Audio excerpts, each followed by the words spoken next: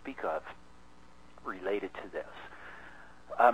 First of all, as I may have alluded to in a previous training, it is as important to see ourselves doing muscle testing accurately as it is for us to do muscle testing accurately. In other words, like the Olympic high diver, we first visualize ourselves and we go into it with the intention and the knowledge that it is going to be the perfect muscle testing experience that we have that expectation of accuracy. And so how that relates to jet casual testing to this process is, as you pick up this bar here, know that your muscle testing is going to be just right. It's going to be perfect, and that you can actually envision that as being that way as a mental discipline to creating that type of outcome. Okay, so as you do this jet casual testing, what is different now is I want you to know that your elbows are going to go into the right position. I want you to already have a knowledge that the speed of the pull is going to be the right speed of the pull, that your break point is going to be just right. Okay, all of these things are things that you have now adequately learned from your 10 days of practicing, that it's time for us, as I mentioned before, to take our focus off of them, okay? And so in this next process, what we're going to be doing is setting your baseline. And when we set your baseline, we want to do it in no more than 6 pulls, and it will look something like this, okay? Hold on. So in doing the 6 pulls, I'm going to set my baseline, and I would like for you to do it in a similar fashion when you set your baseline. But here I go with the second part of the process after the warm-up, which is setting the baseline in no more than 6 pulls. And I'm going to pull to my baseline feel, yeah, okay, about 175. That felt pretty good. And then let me pull again, 172, 180. Yeah, maybe 180 feels good. Let's try 180. So I move my red ring out there after about the second or third pull. Pull again. That was 183. Let me try it again.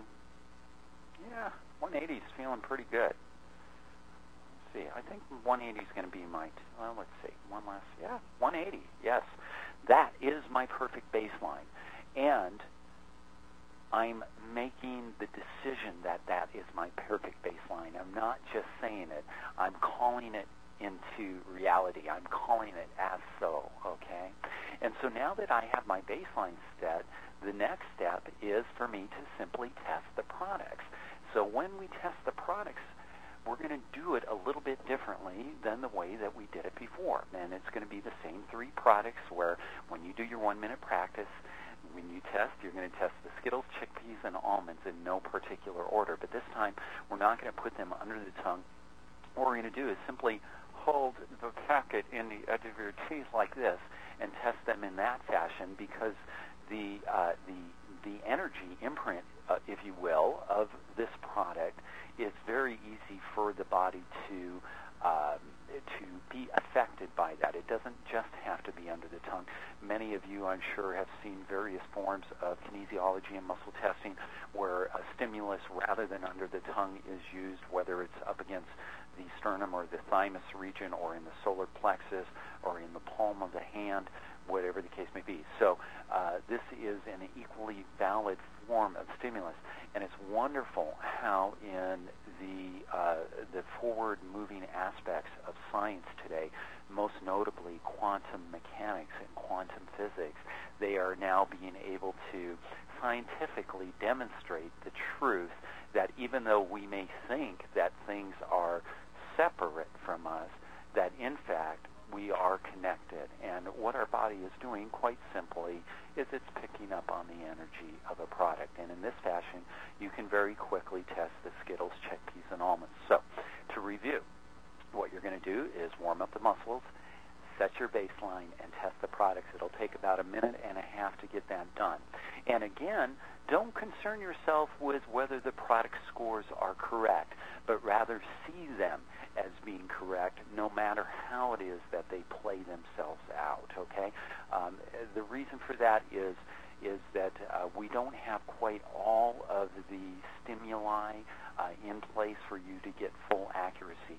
And most notably, we do not have a defined mental stimulus. Like, for instance, a defined mental stimulus, if we were testing to find out what would be the best shirt to wear to the restaurant, we would be making a spoken statement, something like this: it is in my highest good to be wearing the navy blue T-shirt at the restaurant tonight. And so since all we're doing is we're once again just testing the product on the spot, the main thing is, again, for us to get that deep down muscle memory and to get it locked into our brain, this thing that we now know that we can do naturally and the body knows what to do. So I want you to go into each one of these little practice sessions with that mental conditioning. That's the important thing at this point, okay?